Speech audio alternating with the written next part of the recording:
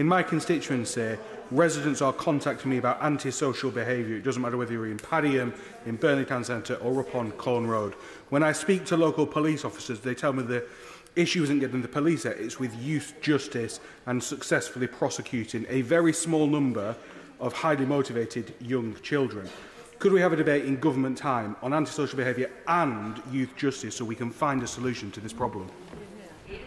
Well, my honourable friend is absolutely right to point to the team effort that is needed to really ensure that antisocial behaviour and communities are protected and their lives not disrupted, but also ensure that these young people are taken care of and enabled to lead a more productive path. I think that is a very good suggestion for a debate, and I would encourage him to apply for one.